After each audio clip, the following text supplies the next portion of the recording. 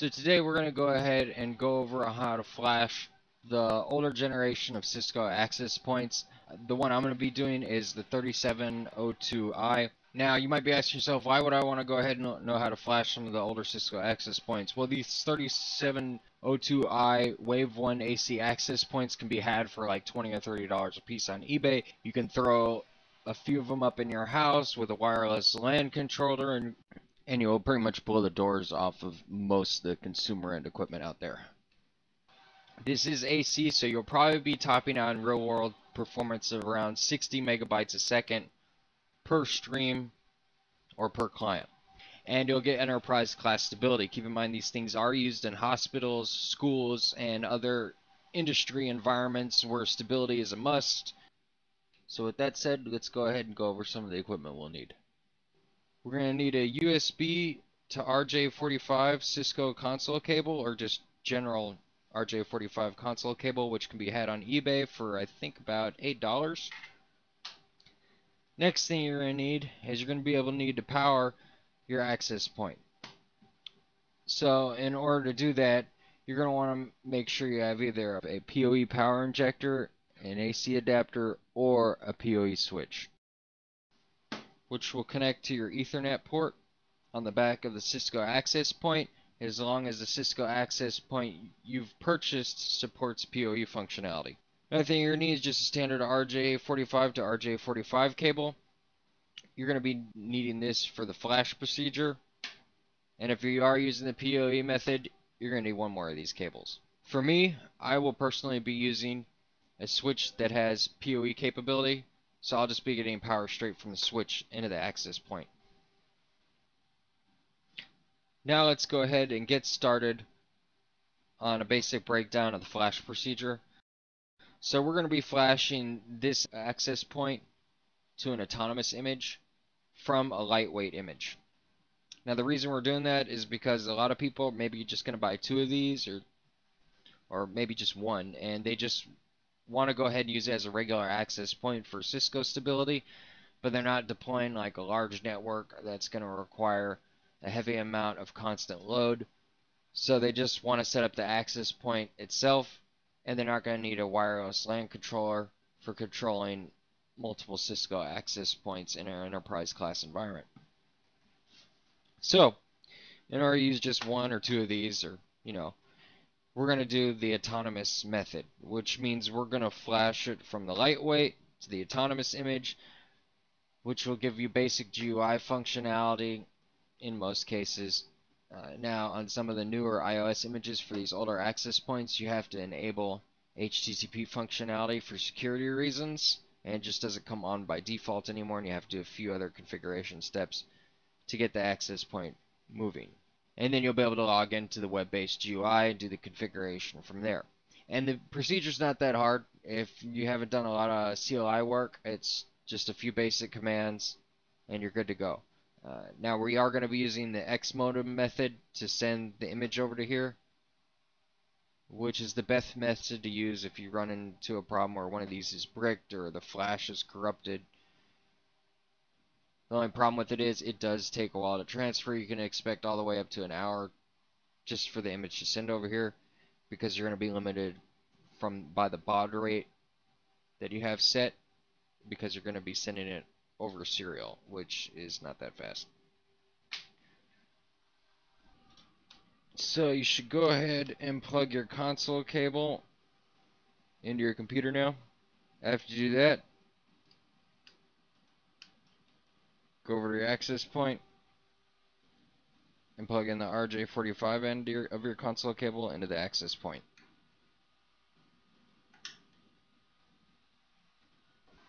I'm going to go ahead and prep the RJ45 cable.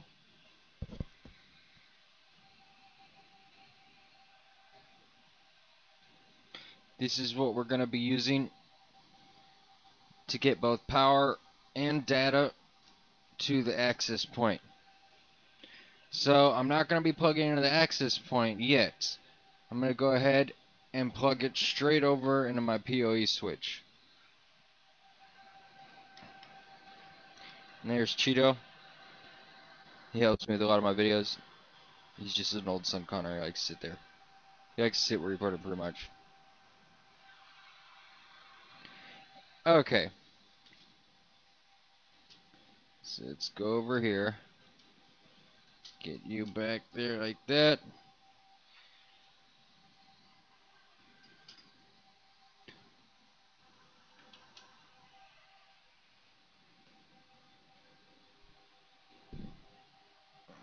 Okay, so you're plugged in and good to go.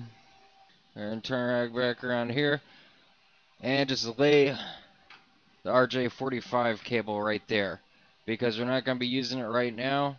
And for the next process we're going to be doing, because we don't want to turn on just yet, we want to go ahead and prep our software environment now. Okay, so I'm on my Windows machine. What we're going to want to go ahead and do is we're going to want to go ahead and prep our Windows environment for the Cisco access point flash. So the best way to probably actually do this would be to use Linux. And the reason I say that is Linux just in general is a more stable operating environment to be doing command line work, especially when it comes to working with firmware images and doing proprietary procedures like this. But for this method, we're going to do the Windows method just because it's easier, and we're going to do a stable terminal called Tera Term. So let's go ahead and get started. So in order to do that, we're just going to go ahead and type in Tera Term. And you can either go to their Git link and build it via the source. I just like to download it from their product homepage. Just saves me the time from building. So you go here and click download, and then you'll see Tera Term 4.106. Just go ahead and click the exe to download, install it, and after it's installed, you'll have a pretty icon on your desktop like mine, right there. And that's what we're going to be using. So go ahead and launch Tera Term. Go ahead and select serial right here. And the nice part about this is it already has your COM port right here, so unlike PuTTY where you actually have to go in and type the COM, it actually already has it here, which saves some time and it's pretty nice. Although I wish whenever you'd open this up it'd remember your last choice. It doesn't, unfortunately. Okay, so now that we did that, we're going to go ahead and insert our PoE RJ45 Ethernet cable. And while I'm inserting this cable, I'm going to be holding the mode button down.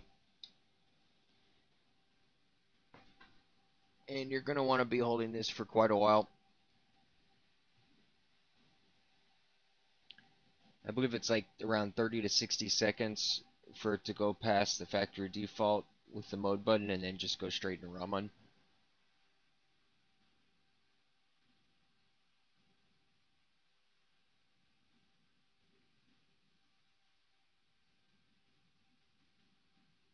It says waiting for button to be released.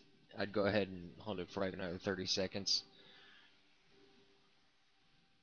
If you don't hold it long enough, it'll just do a factory default, and if you have the lightweight image, you'll keep trying to communicate with the wireless LAN controller.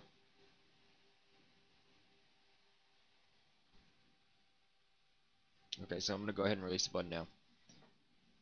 Okay, so it dropped me right into Rommon mode. So the first thing we're going to go ahead and do here is type in format flash enter. Are you sure? Yes, enter. The reason we're doing this is because we just want a fresh start. We want to delete any configurations off here and any iOS software that's on here. We just want a fresh start.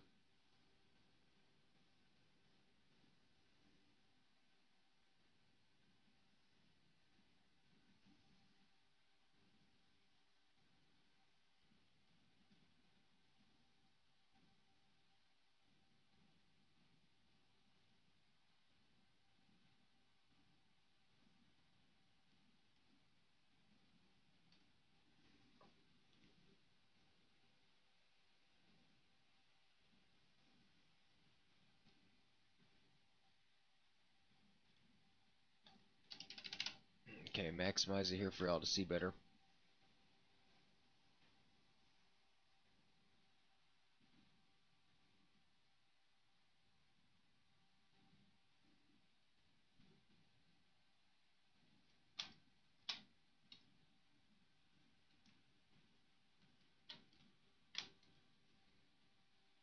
Okay, so it has confirmed formatted. Next thing we're going to want to go ahead and do here is type in set capital BAUD for the baud rate, and then type in 115200, enter. Now right after you do this, you should notice a lot of weird characters, or you won't notice any characters at all, and you'll notice when you push enter, it seems like it's not responding. That's because the baud rate's changed, and that's the communication speed between the access point and your terminal here. So what you want to go ahead and do here is click on setup, and then go down to serial port, and then go ahead and change this 9600 to 115200. Click on new setting here, then just go ahead and press enter again. As you see, it's starting to respond again. It's because we got the terminal now at the correct speed. They weren't in sync. So now that they're in sync, it's working. Now what we need to go ahead and do is go ahead and reboot the access point. And the reason we're doing this is a lot of times, even though you set the baud rate and the terminal is functioning correctly at that baud rate speed, the Xmodem command won't function correctly at that baud rate speed. So to ensure that doesn't happen, what you're going to go ahead and do is just reset the access point now by unplugging the Ethernet cable and plugging it back in. And you're also not going to have to worry about hitting the mode button or anything this time because you formatted the flash, so it's just going to drop right into the bootloader mode, which is Rommon mode.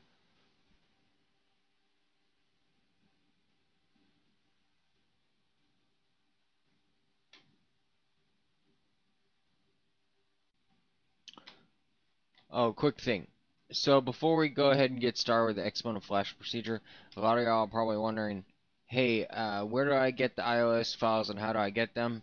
Cisco is very tight on their iOS files, and they usually want you to have a partnership with Cisco or to be in school, or there's a few other ways you can get partnership with them to get access to their iOS files. I will let you in on a hint though. There are some developers and some other people from the forums and the Cisco community and just Cisco enthusiasts in general that do share the iOS files with each other. Usually they're on forums, IRC channels, but there's a good one. It has something to do with iOS files and Cisco and Telegram. I'll let y'all search for it. If you can find it, you can find some iOS files on there to do your flashing. A lot of the developers share and post them back and forth through torrents, and it's just a Cisco group. I wouldn't spread it around too much because it probably won't be there, and I don't encourage any type of copyright infringement. But for y'all that are doing your own labs, or you're in schools, or you're deploying a network for a client, I realize you have to have access to those files, and if you don't have a Cisco account and you're on financial strain and you just need and you're in possession of the hardware, then if you do some searching you can find something. Otherwise I can't share any links or anything. I'm sorry. I wish I could. Maybe y'all visit me on my Discord or send me a message. I might be able to help y'all find an iOS file or something. And now for the Xmodem flash procedure. So now what we're going to want to do here is we're going to go ahead and get the file name into the clipboard for the Xmodem command. So let me go ahead and go to my iOS firmware images so we can get that name copied over into the clipboard.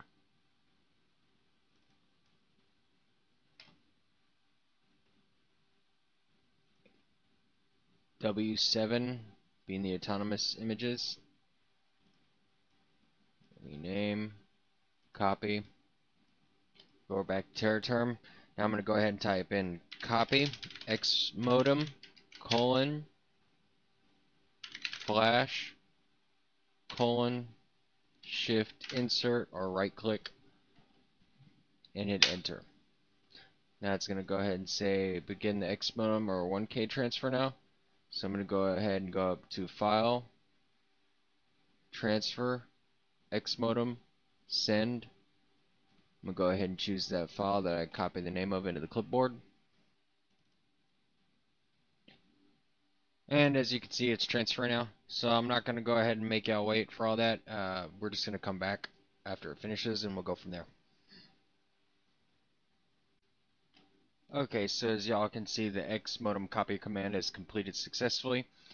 Now we're going to go ahead and extract that tar image. So we're going to go ahead and type in tar dash extract flash colon slash. Go over here and highlight that file name. Right click space flash colon. So it's kind of just like the Linux CP command. You're typing tar dash extract, then you're specifying the source, and then you're specifying the destination. What is a little bit different here is the colon. That kind of sets some people off, especially when you're new to Cisco. Now we're just going to go ahead and hit enter here.